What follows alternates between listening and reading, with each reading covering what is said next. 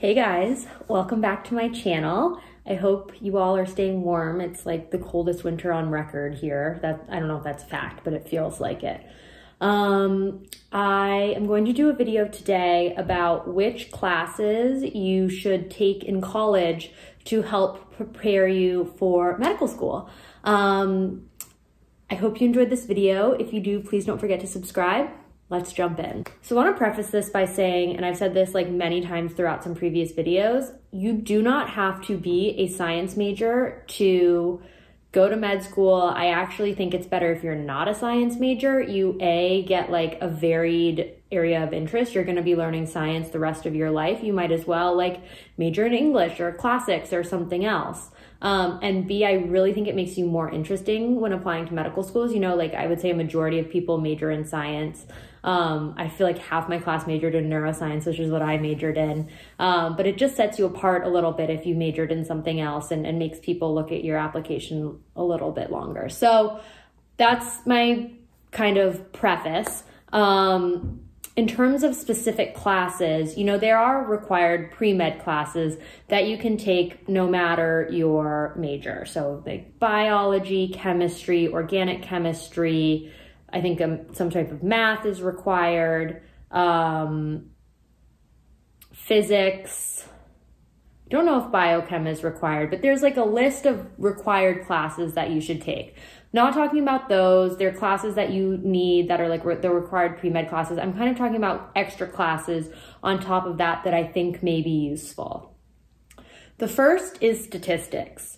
This is huge. You learn some amount of statistics in some of your other classes. I learned it for like bio in lab, you know, how to interpret like chi-squared test, t-test, stuff like that. None of it has stuck with me. I have to look it up every time. It's always my worst thing studying when I'm studying for like in-service or board exams. I hate those portions of it. I think that statistics and just learning how to run stats is so useful in med school, in residency. You'll carry those skills with you for the rest of your medical career. I really wish I had learned how to do it. Even if you don't get like a full understanding, you at least get the basic lingo down and don't have to learn it on your own for your future career. Next is anatomy.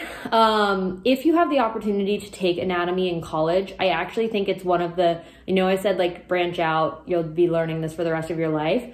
But anatomy is one of those things that I think repetition is really good in remembering it. And if you have a little bit of exposure to anatomy before going into med school, it'll set you like, I think, really far ahead. And you'll just be able to understand pathophysiology better. You know, obviously you need all of that anatomy knowledge for surgery and basically for everything. And you learn it once, you kind of forget it. I always have to refresh my memory on anatomy. So I think it's really useful to have it at least one go round in college. Next is some sort of research elective. In my college, it was required for my major. So for my neuroscience major, I had to do research, I was so thankful for. It just dipped my toe in like understanding what research was and scientific research and writing a paper and doing all of that, which was really helpful. It was amazing to put on my resume that I had experience in that, and you may get published, and that's huge. That's huge. Even to just get your name on something is huge in college. So I would really recommend, even if you don't have a class, like trying to get some sort of research in, it's super helpful. I know I mentioned biochem, I think earlier as a maybe required pre-med class, but now that I'm thinking about it, I actually don't think it is required. And biochem is something I actually would recommend adding on top of some of these other science classes. It's on the MCAT. And it's a lot easier to study it in a class with that structured environment than by yourself when you're just studying for the MCAT and are so overwhelmed by everything. And you do learn it in medical school, and it's hard. It's hard in medical school. And I just think, again, like having that exposure to it and having a basic understanding helps a lot when you have to do it in even more condensed fashion in school.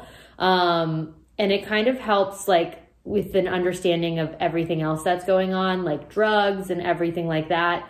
You get a better understanding if you have some background in biochem. Kind of harkening back to the research elective, but I would highly recommend taking some sort of like science writing course. Like if there's some sort of class that teaches you, I don't know exactly what it's called, but teaches you how to write scientific papers and read scientific papers. This is one of the hardest things to learn even now, like as a resident. Like sometimes these papers, I just am wading through them and it's hard for me to tell like what's important. It's hard for me to analyze them. And you have to do it so much in med school and in residency. And I think that learning how to get those foundations early are really important. And if you can take a structured class around it, that would be so helpful instead of wading through it on your own.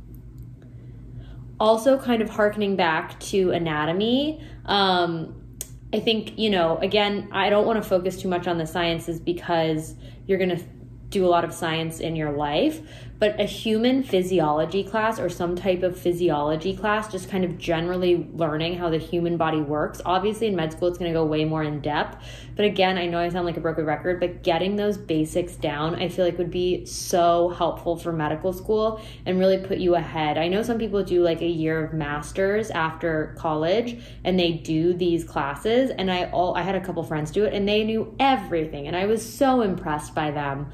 And I really think that it helped med school be a lot less stressful for them. Okay, we're moving away from sciences.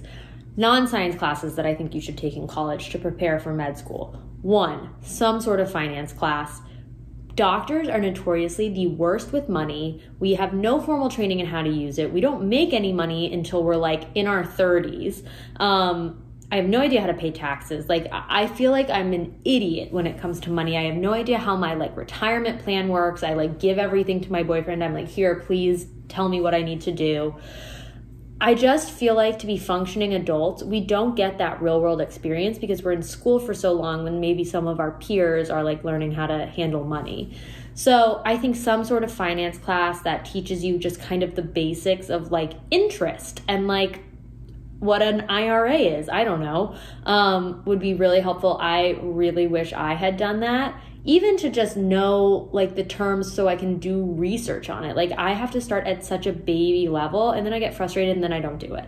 So some sort of finance class, it'll serve you so well down the line. I also think a writing class is very important, not necessarily scientific writing, but like essay writing. You have to write a lot of essays applying to medical school, applying to residency. You have to write personal statements. You have to write emails all the time and letters and just there's a lot of writing involved in medicine. Notes, like there's just a lot of writing involved in medicine that you don't necessarily think about. And while a lot of that doesn't have to be like your notes don't have to be like beautifully written, it just is helpful to kind of keep those skills kind of fresh when you're thinking about writing these personal statements and essays for applying to medical school and applying to residency, because as someone after doing 4 years of medical school or 4 years of college just in the sciences, and then you have to write all these essays, you're like, ooh, I haven't done this in a while. Like things can sound sort of stilted. And I think it's nice to just keep that skill fresh. And I always think, you have to write throughout your life, no matter your job. And I think it's nice to just get a bit of formal education in that realm. Finally, this is very broad, but humanities in general. I kind of touched upon this early on in the video, but I really think it's important to be well-rounded in college. This is your time to learn about things that you'll never have the time to learn about in the rest of your life. Like it's very hard to just take a class on like Spanish or something when you're in residency and when you're in med school, and even I think later in life, like when you're a practicing doctor. So you got to get all that stuff that you want to learn about in early. So take the classes that you want to take the humanities that you want to take, and have fun and learn the stuff that you will reference back to throughout your career. I was a minor in classics and I talk about it all the time with different doctors, like use anecdotes. I enjoy thinking about it. I enjoy reading about it. And I just think it's nice to be a well-rounded person. So yeah, that's kind of my spiel. I hope you guys enjoyed this video. If you have any other suggestions for classes to take, please leave them below. I think a lot of people would like to hear it, and I'll see you guys next time. Bye.